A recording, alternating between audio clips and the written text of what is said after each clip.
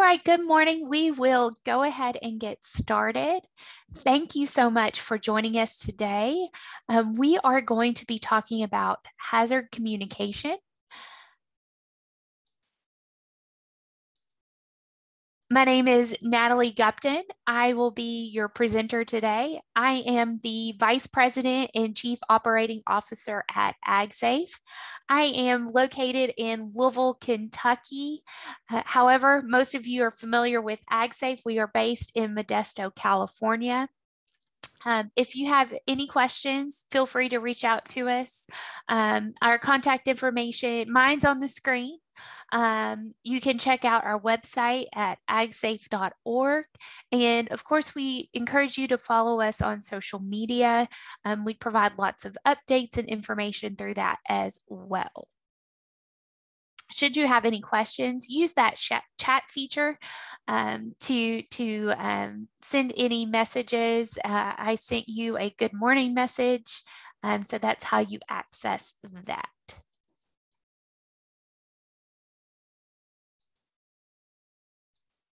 So quick disclaimer, I'll give you just a moment to review that, and then we will dive in.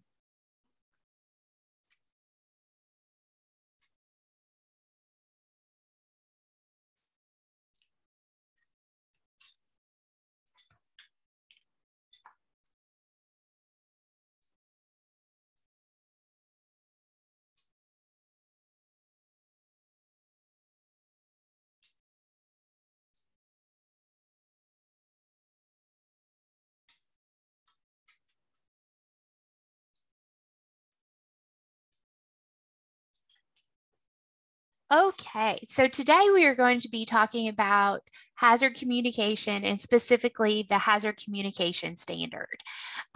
So again, this webinar is from the federal perspective, so please take note of that. Depending on what state you are located, you may have some variations of this standard. However, it's pretty universal across the United States. So what is OSHA standard for hazard communication? So the regulation or the standard can be found in 29 CFR 1910, which signifies that that's general industry, point 1200 specifically in H, requires all employers to provide information and training to their employees about the hazardous chemicals to which they may be exposed to at the time of their initial assignment and whenever a new hazard is introduced into the workplace. So you have to provide communications and training on the hazardous chemicals that would be found in your workplace, whether that's the farm, whether you're a cooling facility, or whether you're manufacturing. The standard applies across the board that you must provide the proper communications to your employees about the hazardous chemicals that will be present in their workspace. So and again, take note, there are 25 states, including Puerto Rico and the Virgin Islands, that have OSHA approved state plans, and meaning that they have adopted their own standards and enforcement practices. But for the most part, the states adopt their standards that are identical to federal OSHA. Again, some states have adopted different standards applicable to this topic and may have different enforcement policies. So please take note, depending on what state you're in, this may vary slightly.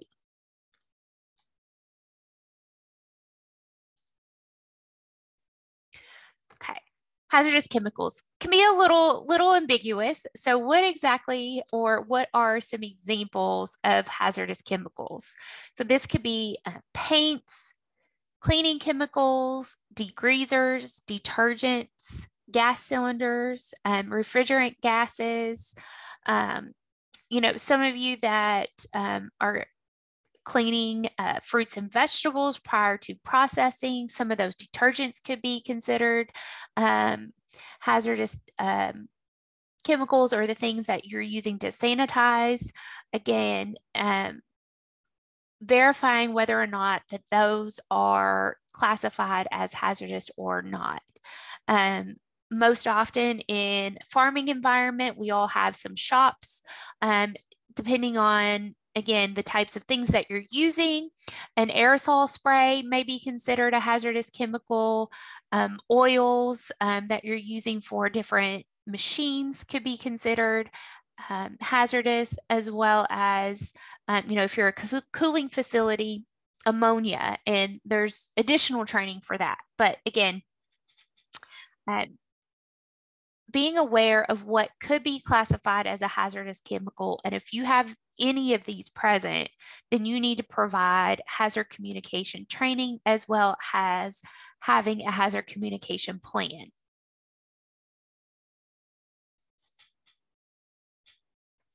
Now in agriculture, how does this apply to pesticides? Is it applicable? How do I merge these together? In agriculture, yes, we do use pesticides on a regular basis. And so with pesticides, you do have separate training, particularly the worker protection standard. You need to apply this, you need to have done and trained in your farming operation. So not necessarily falling within hazard communications. But the trainings that you do have for pesticides and hazardous chemicals are similar, but they are separate. The main similarity that you'll have in these two different trainings are reviewing the SDS sheets that are specific to the pesticides you're using. However, take note, in your hazard communication program, an inventory should not include your pesticides.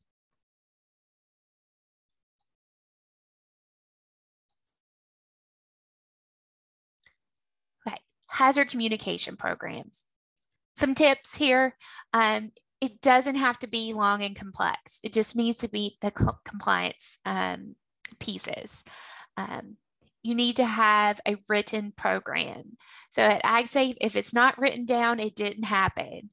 So you may have a plan or a program, but if it's not documented, then it's same as doesn't exist. So you need to have this written down and distributed throughout your organization, that employees are aware and have been trained on it. But again, you need to have a physically written hazard communications program.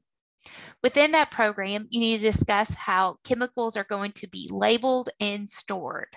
So with the labeling, we'll go through what those standards are and what need to be on that label. Typically, if you're using what came from the manufacturer, that is typically enough. But again, in that written plan, it can be very simple and straightforward, but talking about how those chemicals are labeled and stored within your organization.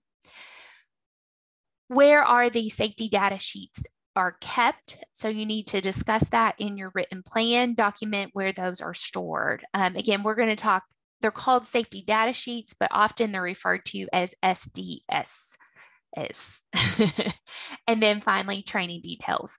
In your written program, how are you training? When did you train? Documenting training as such in your hazard communications program. So what else needs to be included in this? So you need to become familiar with OSHA standard. So actually just talking about the standard, reading that standard to employees and going over that. Very simple and straightforward about what the OSHA standard is about. Second, identify who is responsible for the program and implementation. You may have different people that are responsible for different departments.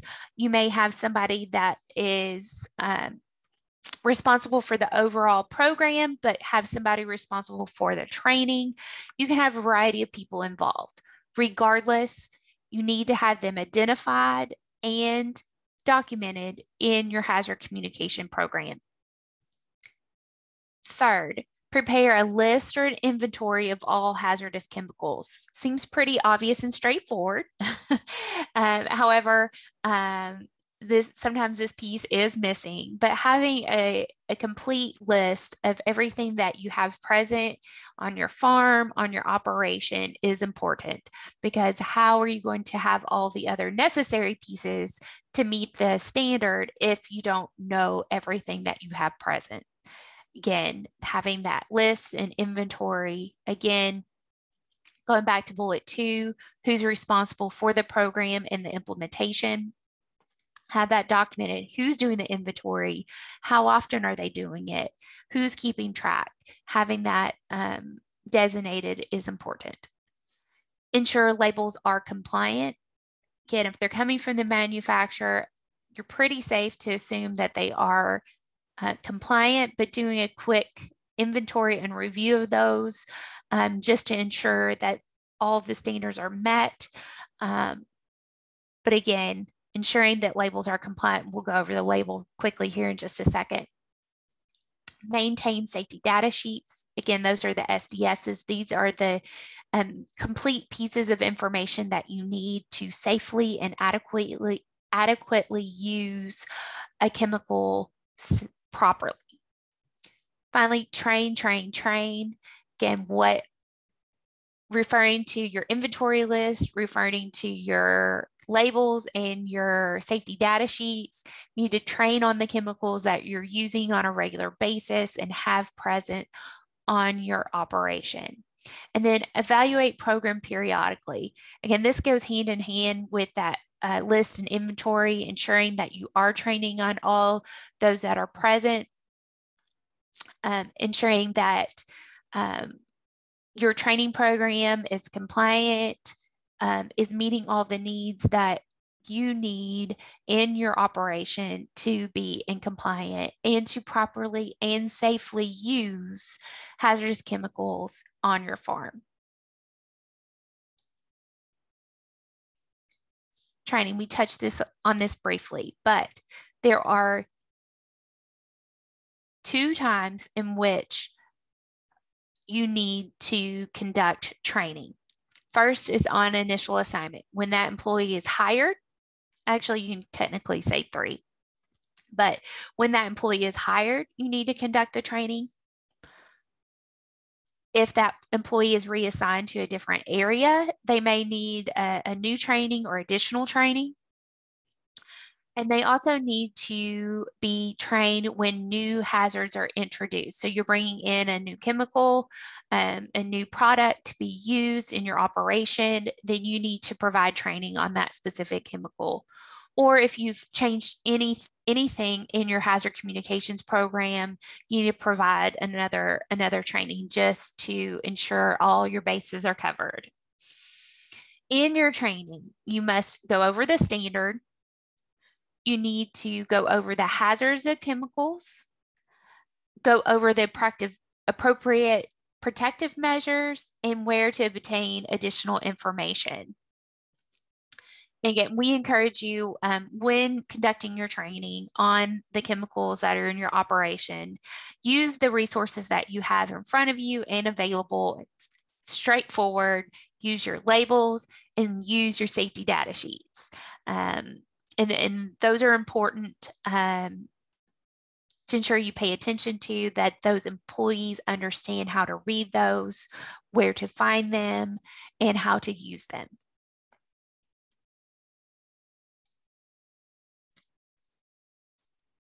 Labels. So on a label, there are 3 or 4 different versions to a degree, and it varies in complexity, but they're very standard and must contain specific information. And so this is the name and address and telephone number of the manufacturer, the product identifier, the signal word, hazard statements, precautionary statements, and the pictogram. So the label provides information to workers on specific hazardous chemicals that they're looking at, while labels provide important information for anyone who handles, uses, stores, or transports hazardous chemicals. labels are limited in the information they provide. So again, this is the first line of information and the SDSs are the second, and that's where they can receive more information. The SDSs or safety data sheets, which accompany hazardous chemicals, are the more complete resource for details regarding hazardous chemicals. The revised statements and pictograms, name, address, telephone number of the manufacturer, and other responsible parties are included on the safety data sheets.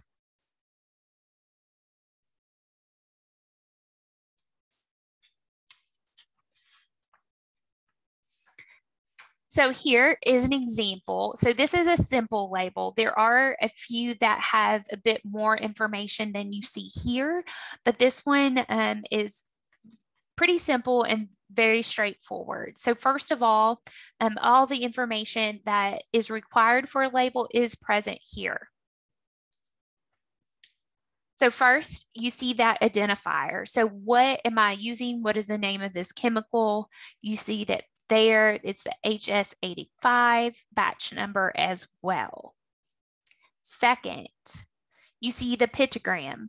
Now with the pictogram, realize these are universal, and this came with the revision of the hazard communication standard and are universal across anyone that complies with hazard communication, as well as the globally harmonized system of classified and labeling of chemicals, or known as GHS. And so that's really brought about the revised version of the communication standard.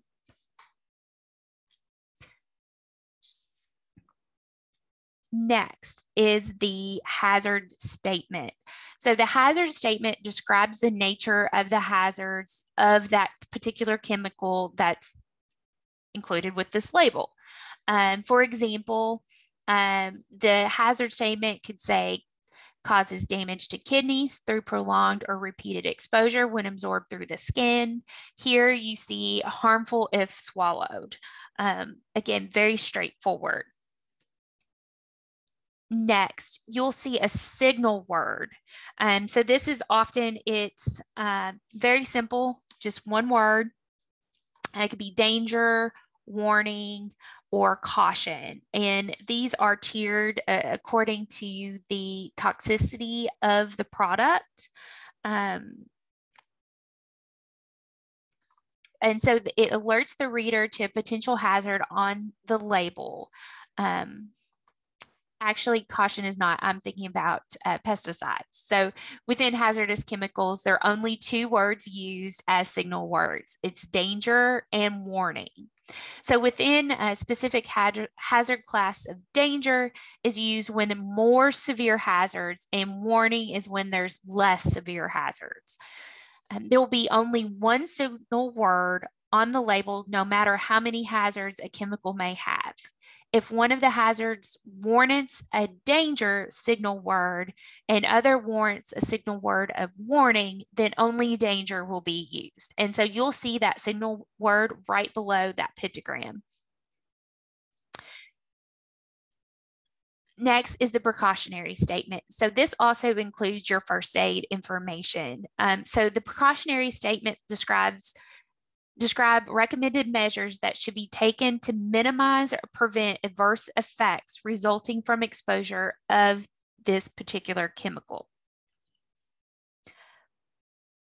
as well as hazards of improper storage or handling. So there are actually 4 types of precautionary statements, which are prevention, response, storage, and disposal.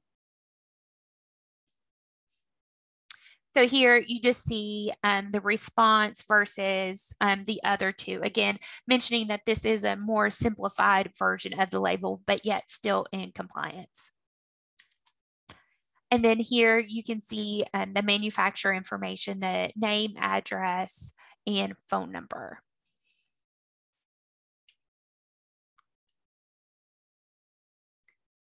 So here is an example of the different pictograms, and it is a little bit smaller, but I think you're probably familiar with most of these.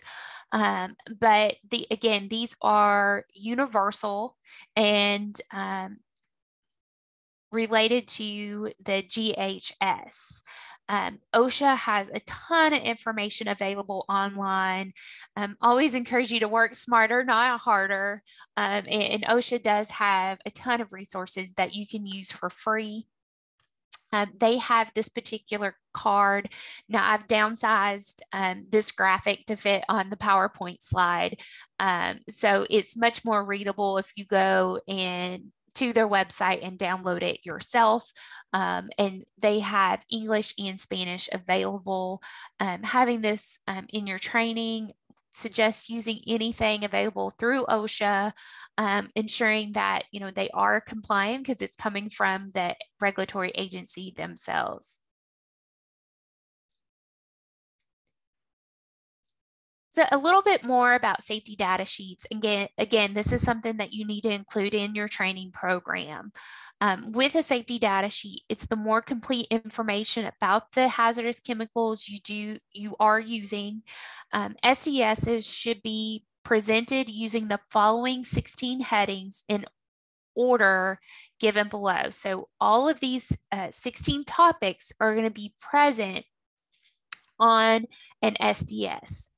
So identification, hazards or hazard identification, composition information of the ingredients, first aid measures, firefighting measures, accidental release measures, handling and storage, exposure controls, and personal protection. So again, this is extremely important. All the information is extremely important, but again, digging in, ensuring that you have the right personal protective equipment for the chemicals you are using, and finding that information here on the safety data sheets. Physical and chemical properties, stability and reactivity, toxicological information, ecological, disposable considerations, transport information, regulatory information, and if there's any other applicable pieces of information also included on the safety data sheet. Now, depending on the type of job that individuals are doing, you may or may not have to go over all 16 pieces of a safety data sheet.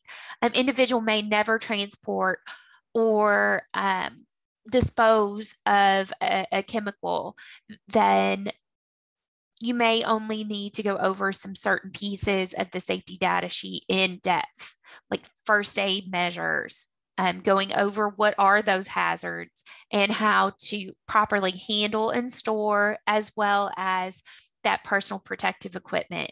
Again, there is a difference between an individual being exposed, they're around when these chemicals are used and when they're actually using it. So ensuring your training reflects those differences.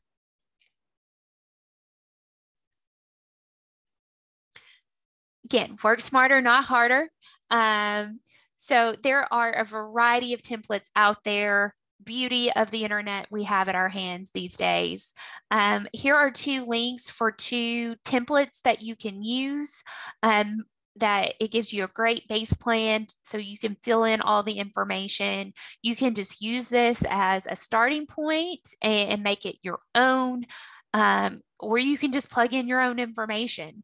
But there's one at OSHA.gov, as well as one from a specific state, particularly in North Carolina. So these are 2 great sample plans that you can use and model yours from, but ensuring that you have all those pieces that are required for compliance for your hazard communications plan or program. Next, we are all about giving you great resources. And again, I got these from OSHA. They're great resources. You know they're in compliance because they came from the agency themselves. So there's a great overview on the website of hazard communication where you can access a variety of resources. which I've only provided a couple here, but there are many more that may be more applicable to your operation that I did not provide. They have downloaded pictograms, so you can go in and have a high quality picture and can use that in your hazard communications trainings, your programs. If you choose to make your own labels, having that available as well. But ensure you are in compliance if you decide to make your own labels and standardize those in your operation. There is some great training resources on the safety data sheet. There's a quick card as well as an overview of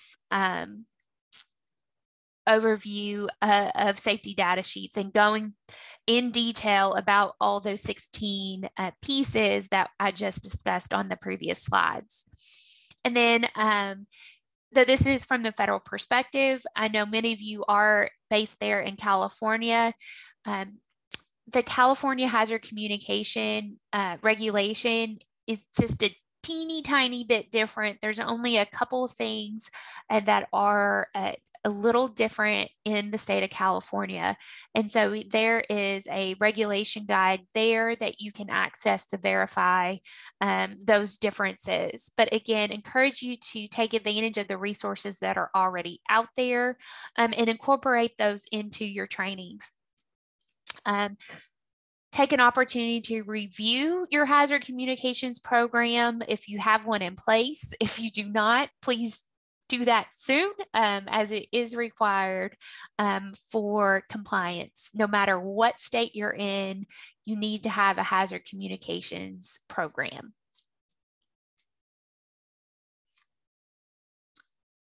And so with that, does anybody have any questions? I know it ended a couple seconds early, but available for any questions about hazard communication program. While I am waiting, if anybody needs to reach out to us, our email address, which I realize is not on the slide, I will type that into the chat feature, is safeinfo@agsafe.org. And then if you need to reach out to me directly, I am at natalie@agsafe.org. And this is a free webinar that we do monthly. We will have another webinar the second Tuesday of December. And I apologize, I don't know the topic off the top of my head, but again, focus on safety and compliance in agriculture from the federal standpoint.